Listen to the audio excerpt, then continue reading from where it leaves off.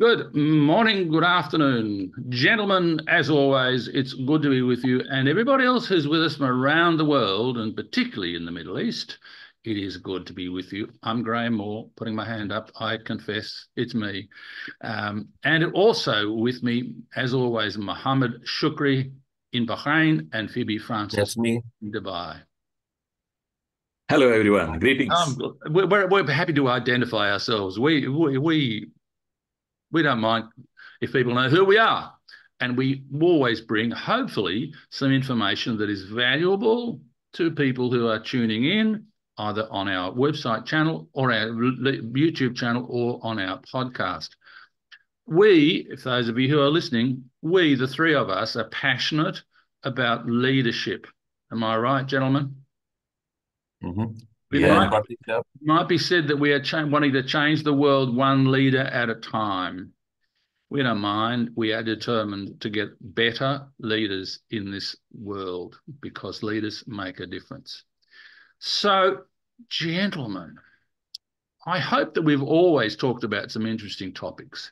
I want to suggest today that we talk about one that quite often people steer away from, I think. Correct me if you think I'm wrong. But this is, in some cases, what we might refer to as the elephant in the room. No, I know there's no elephants in the Middle East. There's camels, so we might say it's the camel in the room. You know what I mean by that? That it's something that exists, but we don't talk about it, right? You understand what Yeah. I'm suggesting. So today, shall we talk about leaders and workplace politics? yes. Interesting. How does that sound to you? What does that mean when you hear those words? Yeah, as you said, politics is something people steer away from or deeply dive in if it's on the other side of the screen, following all these news. But when you go through politics, maybe you cannot identify them as politics in the workplace, but they are. In fact, they come in different shapes and forms. And when it comes to a leader, it is going to be a bit more detrimental because politics usually make you focus on yourself and forget others. The reason you are a leader is to take care of others. But when you are deep and trapped into politics, all you got to do is to attack others and defend yourself. And hey, you have a team to take care of. That's how poisonous politics at workplace are. Toxic, even, is a word that could be applied to this because it can grow. Collusion is another word that's kind of related to politics, but we'll come back to that in a moment. Phoebe, tell us about your reaction to politics that leaders have to deal with or are affected by. Yeah, one aspect which I just want to bring here is, it I see it around personal power and influence. And especially in this context, I want to refer politics in the workplace from a point of view of seeing it as activities centered around gaining personal power and influence. Now, there is one interesting aspect which we have to see here. That is when it targets individuals rather than, the organizational goals. That becomes the, that marking of politics moving into a territory of toxicity. And it becomes more of self-serving and in one way manipulative in the workplace. And that is what I just want to bring into the attention of our viewers as well as listeners. When is that barrier crossed? When is it becoming self-serving rather than serving the organization, the team where we are working together? When is it becoming manipulative, where my interest is taken over the organizational interest? So that barrier of personal power and influence makes it uh, toxic in workplaces. And that is the camel in the room or that is the elephant in the room. Yeah, and sometimes not only in the room, but it spreads. It moves from the room and it goes to others because people talk, people collude. They do it on the quiet, don't they? Hey, I want to tell you about this person. I want to tell you about this, what he's doing. Did you know that this is happening? This is collusion and this is poisonous. This is not what should be happening in an effective organization where leadership is taking the organization to the next level. So as we're talking about this, let us keep aware of the 5 practices of exemplary leadership. Because we often come back, whatever we're talking about, we say there's a link here to the 5 practices. Now, if I am living my values, am I going to be playing politics? Probably not. And if you see someone or detect that someone is playing politics, then we need to check in on the values. Before we take this much further, though, I'm going to suggest that I believe that the energy that drives politics is ego. That people are feeling perhaps a little insecure and they want to try and go around a different way and influence and manipulate others for their own benefit. Is this effective? Is it an environment where leaders can really be effective? How can they be effective when this exists? Gentlemen, your wise comments, please. First of all, I just wanted to pin a small reminder that workplace politics is not something that only leaders are subjected to. Oh, sure. All right. And but because of the pyramid and it gets tighter at the top, so it is more actually projected. Otherwise, all of us go through it because of that ego, because everybody has ego. But when the ego gets to a real threat, and this is where it becomes really toxic and collusive. And so really, if I hold to my values, okay, and usually values are the things that drive behaviors, I may go through politics. You cannot stop politics from happening, but you can stop yourself from reacting negatively because you choose the response based on your values. So the more leaders stick to their values and honor them and live them all the time, when the politics are a threat or something that they will have to react to, they will be wise on their reactions. Yes, very good. Phoebe. I want to reiterate one aspect. We cannot fully avoid politics in the workplace. That is something which we have to be aware of. And again, from building on the values part. Now, when you are understanding the values from the leadership challenge perspective, we follow the values of individuals and the organization. But now you can sense yourself as a leader when I am deviating from that values, which is going to create that toxicity in the workplace. And again, I want to bring one aspect because, you know, we act on interest. Now, yes, we have interests of our growth as well as organizational growth. Now, when that focus changes from organizational growth to my own growth in any way possible, that becomes the challenge. And that is where it becomes a political act, which is going to be impacting the workforce and the work. And we can sense it in the workplace. You know, that is the beauty of sense-making individuals as leaders. We can sense this is happening.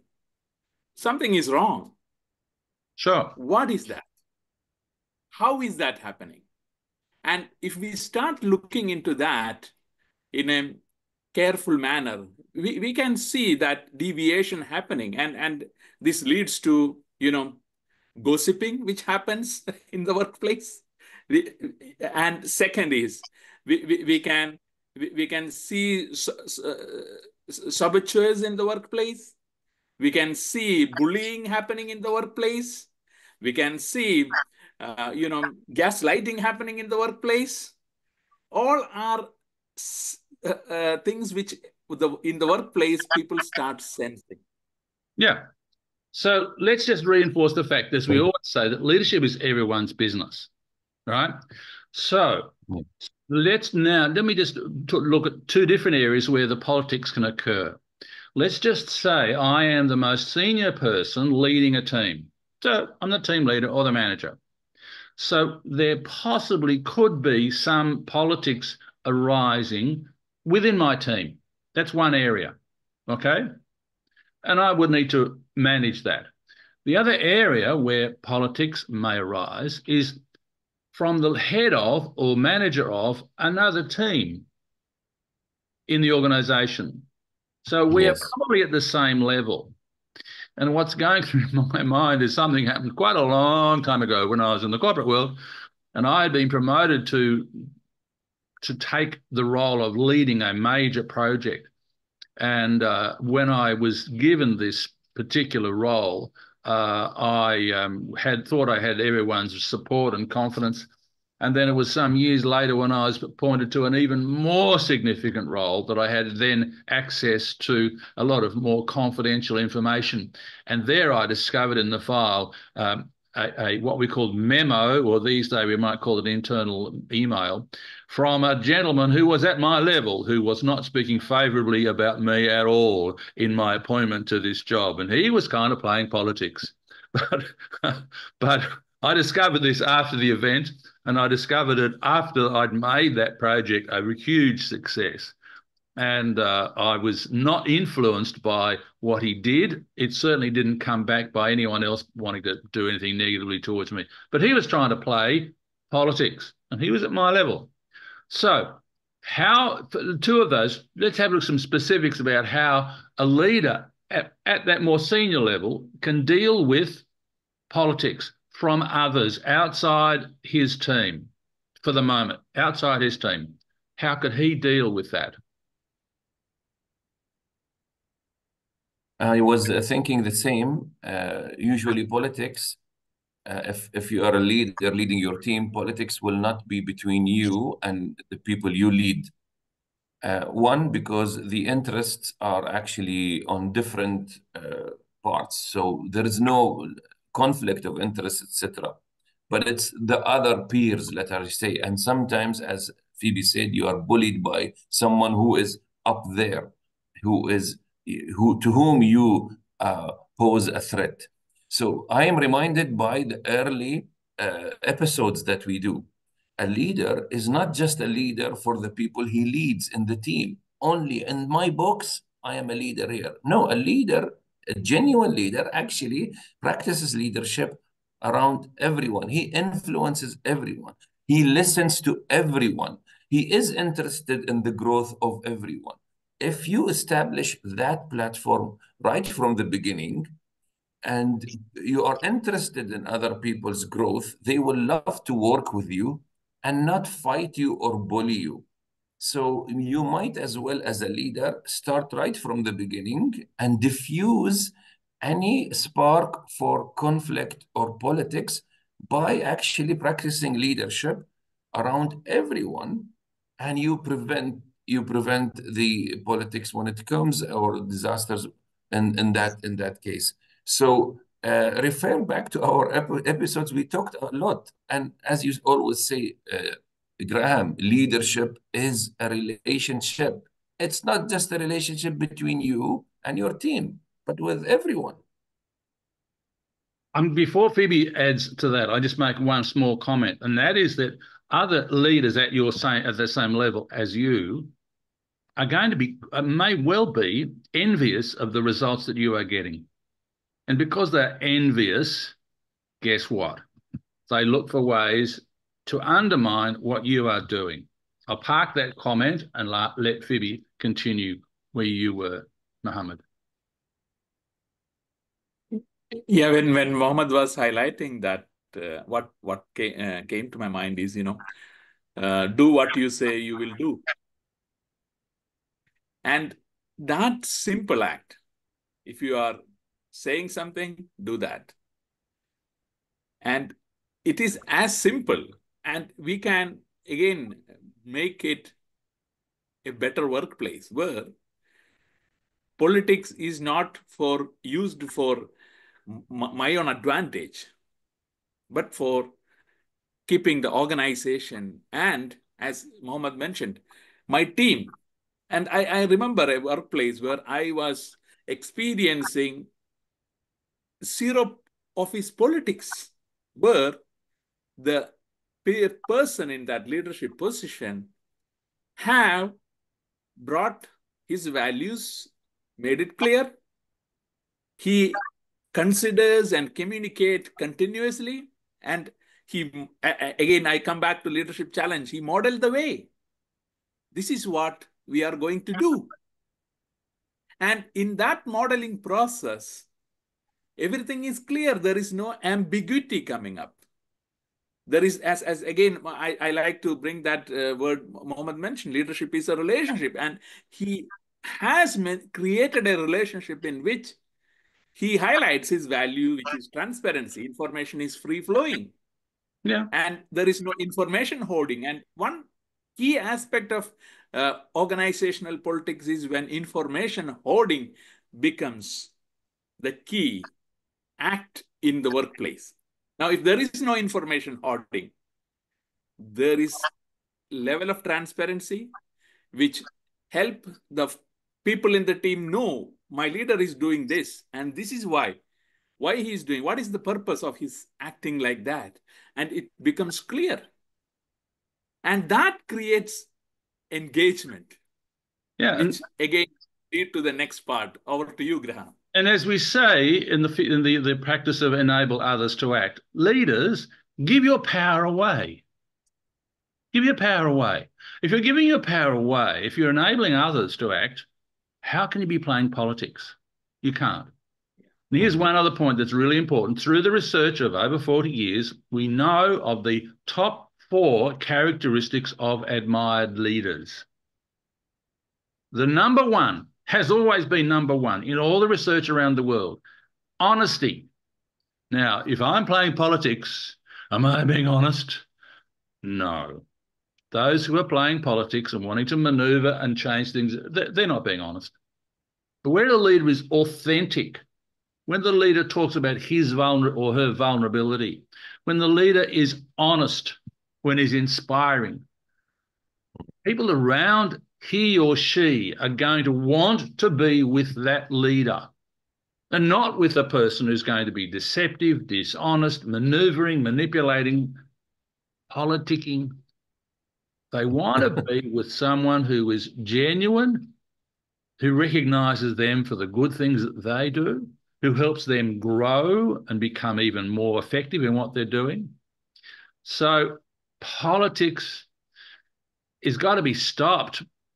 And the best way to do, one of the best ways to do that is for the leader to be authentic, the leader to be honest. Mohammed. Yeah, I'm glad you brought that list, the top 4 qualities of an admired leader.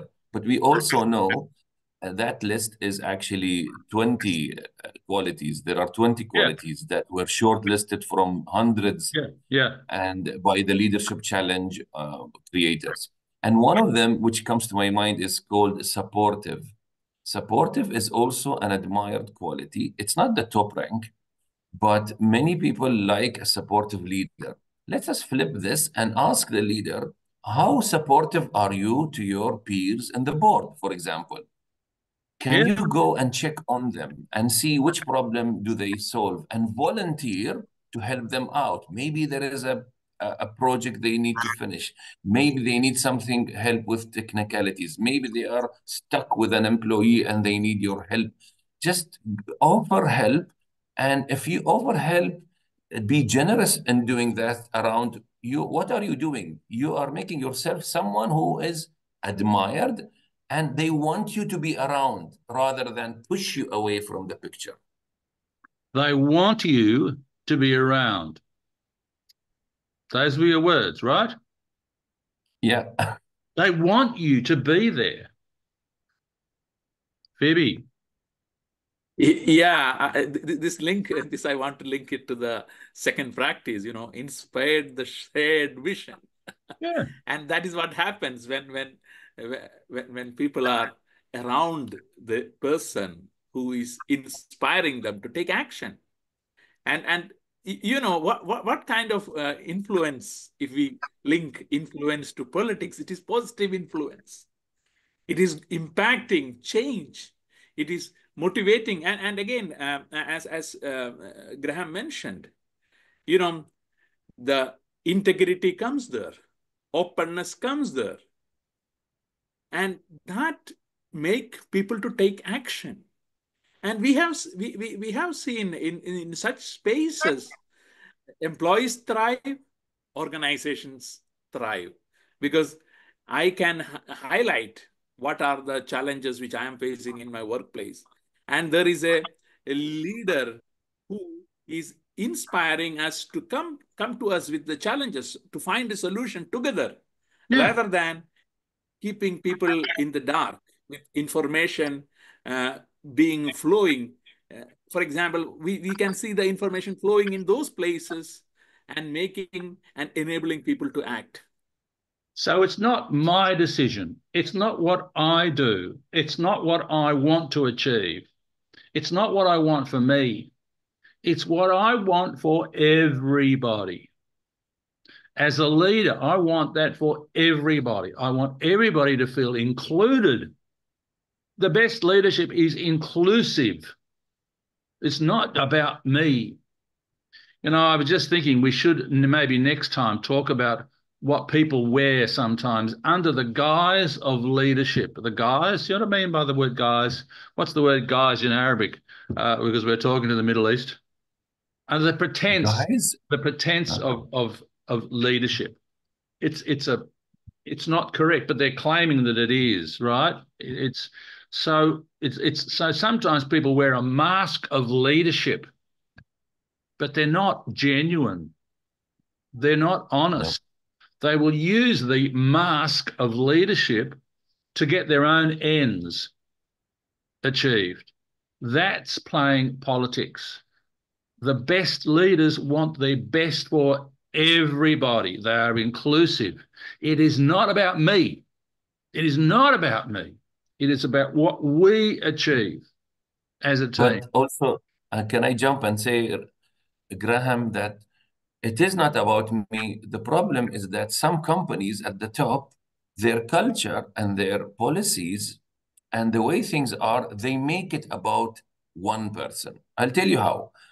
For example, they encourage high productivity by running some campaigns and contests like Employee of the Month or something like this, where the winner is just, the star is just a person, an individual. What happens when you announce in this month, this is the best supervisor in the whole department? What happens? Everybody else feels bad, feels unfair because they didn't check they will have all sorts of feelings. So envy comes, politics comes. And I read one of the books where it says, the author says, I'm totally against the Star of the Month program. Instead, what we should do is make ideas compete, not individuals. Yeah. By motivating, by encouraging, promoting individuals when we are killing all the other creativity and creating politics and envy. And sometimes when you say with politics there, it's about competitiveness. And it's about that deceptive side of competitiveness, where I will do things without, I'm going to show one face to the world, but really what's my inner face? That's a strange metaphor, I know, but I think you know what I mean. What what's really behind this mask? And why am I doing it? Genuine leadership is about everybody. And it's not about nominating an employee of the month. The upside of that is, though, that at least they are recognising good performance, and they're saying, "Yep, this person did really well." And we know with the fifth practice of exemplary leadership that we need to encourage the heart. We need to recognise what people have done, without it being, though, a part of the organisation that can be, in some cases, a little bit more recognising rather than recognising the sharing of ideas. So this is, I'm sure, in many organisations, something that people have to deal with on a regular basis. And they don't feel comfortable in their position physically. Have I still got this job because of what is happening around me, what people are manipulating and trying to do? This is not about comfortable or positive leadership, is it? And also organizations, Phoebe, just give me a second. Organizations should really be alert. We can see in front of us good leaders leaving. We always say people don't leave the companies, they leave their managers. That was a good leader, expert leader, loyal and hardworking and productive. And because of that little piece of ego, we are allowing a big chunk of expertise to be lost by the company. That is something big, and the company should value that risk, Phoebe. Yeah, to build on, I was just reading an article in LinkedIn, and in that it was a CEO highlighting that leadership. I feel lonely at the top, I feel lonely at the top. We don't need to be lonely at the top. Who is saying that you should be lonely as a CEO you have a team with you. Be with the team. How often you are interacting with them? Yeah. What ways you are making decisions? And that is what I just want to highlight. What values are you practicing? Are you practicing the organization value as it is being said? Now, if that happens, I am pretty sure that team will be with you. Then you will not feel lonely. And when you are feeling lonely, that means many informations are being held by you, which are not shared. When that happens, it is a situation where you are also being part of creating that political environment where the people who have pieces of information starts to play with that with you. So I'm going to make a comment of a leader who says his leadership is lonely. And it's this. How much trust does he have in the senior people who are with him? If he has trust, he's not going to be lonely. And trust is paramount. Trust trumps everything else. That trust is so important. And if he's got the trust, there's not going to be any politics. If he's living his values, if they're living their value, there's not going to be any politics. We are all here for the vision that we have established for this company, and we are going to work together to achieve the best that we possibly can. One final comment before we wrap up. Yeah, Graham, I just want to reiterate that this part, which is again from the leadership challenge. Now, when that trust element is there, everyone will be in a process to challenge each other. Yeah. And that leads to better innovation, better products and services. Oh, because when we trust someone, we know that, as we've said before, when they have a different point of view to what we have, it's not personal. They're not attacking me because I've got a different view, but they are challenging me to think a bit differently so that we can get the best for the overall organisation. Yes.